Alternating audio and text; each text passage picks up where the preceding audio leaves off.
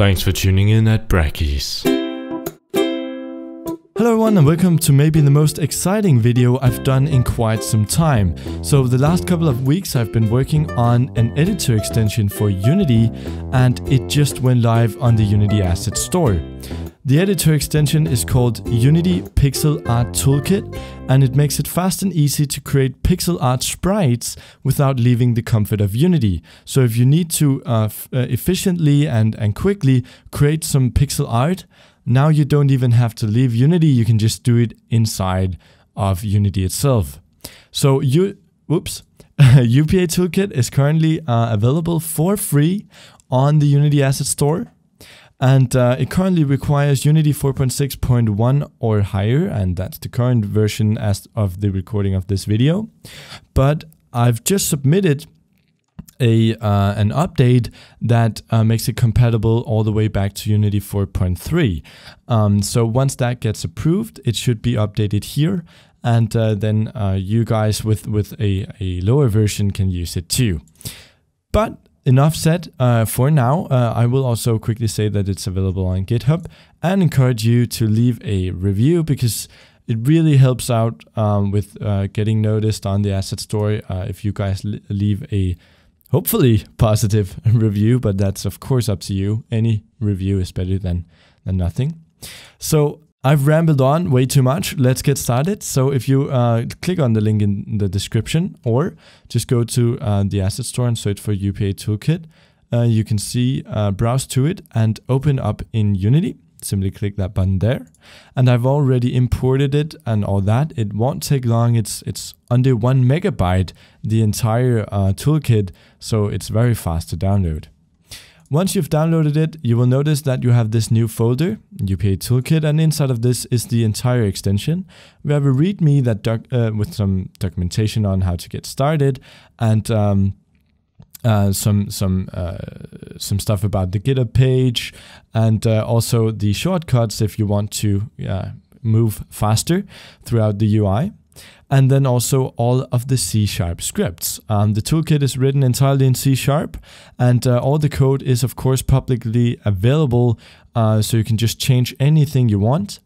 And if you want to redistribute or help me develop this extension, I suggest you check out the GitHub page and have a look at the license file. There's also a guide on how to contribute to the project if you want me to improve on this, because there are of course still improvements to be made. This is still version 1.0 I'm showing you, so keep that in mind. Cool. Now let's get started with creating a pixel art sprite. So to do this, let's go to Window, and you will notice that there's now a new tab called Pixel Art Editor, or simply press Ctrl+Shift+P. We're going to click that, and let's just drag this up here by the scene and game tabs.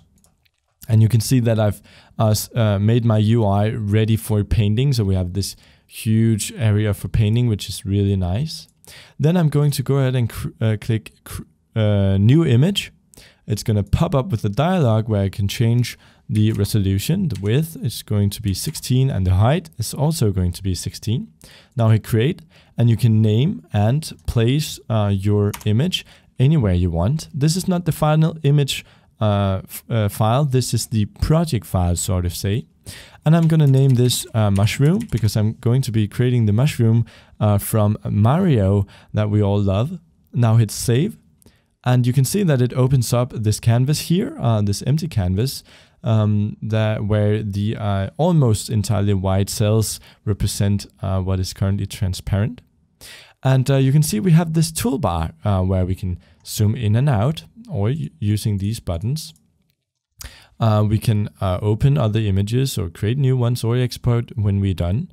Select the color. We have 3 tools: paint, erase, and you will notice if we click box fill, this is currently in development. I'm working as hard as I can on that. Then we can use WASD or the up and down arrow keys to navigate if that's what you want, or simply center it on the view. And then we can switch between black and white grid lines. So if you're making something that is quite black, you can change this to white. Cool. So I'm just going to go ahead and quickly paint on some stuff here, and I'm going to speed through it, and I'll see you when I'm done.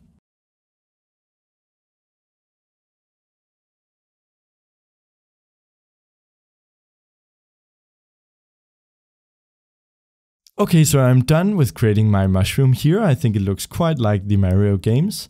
And now I can simply hit export up here. It's going to select itself.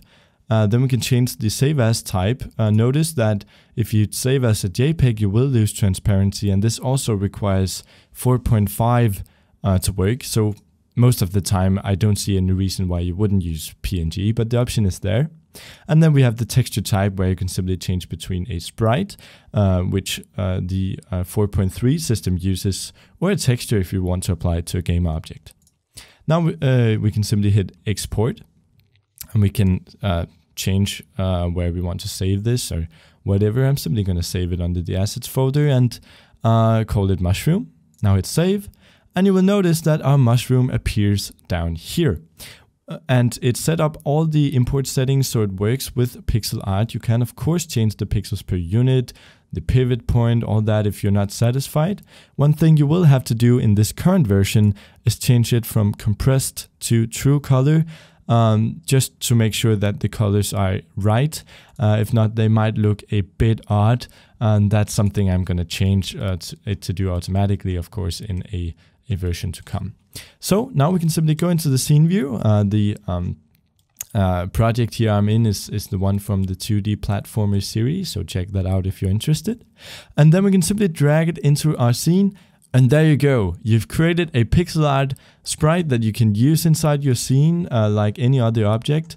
We could maybe add a physics component here, a rigid body and a circle collider, and hit play, and you will notice that it simply just works. It will fall to the ground here, and we can push it over, and it's part of the scene. And if we want to make any changes, this is where the system here becomes incredibly useful. We simply go back to the pixel art editor, make the change we want. Let's say we want something in here to be blue. Don't know why we would do this, but we're doing it like this. We can simply hit export again, export, and just overwrite it. And now it's updated in the scene view, and it will work. So it's so fast and easy to do. Of course, if you want to do more advanced stuff, you can also use this PNG. Just open it up in Photoshop if you want to do, if you think a tool is missing or something. But really, if you have any features you want to request, go to the Brackeys forum, go to the GitHub page. I should be possible to reach, and I really want to know what you guys would like this tool to be and how you would like to see it grow in the future. So thanks for watching this introduction video to UPA Toolkit version 1.0. I hope you enjoyed it, and please again leave a review. It helps out a lot. I've shared this asset for free in hopes that it will reach as many people as possible, and maybe make their lives a tiny bit easier. So just leave a review. It's crazy how much it helps. So again, thanks for watching. I hope you enjoyed it, and I'll see you in the next video.